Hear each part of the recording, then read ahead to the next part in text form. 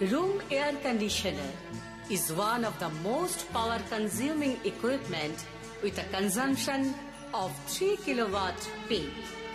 Survey shows that human ignorance about electricity consumption in time is the primary reason behind rising of monthly electric bill.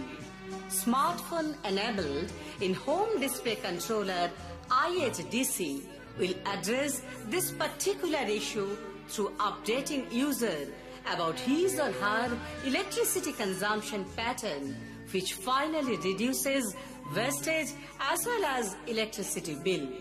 SMACON, Smart In-Home AC Controller, designed and developed at Embedded System Laboratory of CSIR, Central Mechanical Engineering Research Institute, Durgapur, provide an unique solution towards this direction.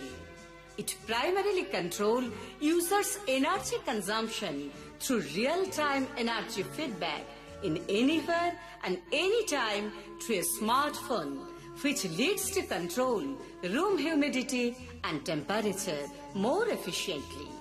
Comfort management through IHDC based on context-related data, which helps to precondition the room based on occupancy. This visual energy feedback to a smartphone also creates awareness about energy wastage among the electricity consumers and students.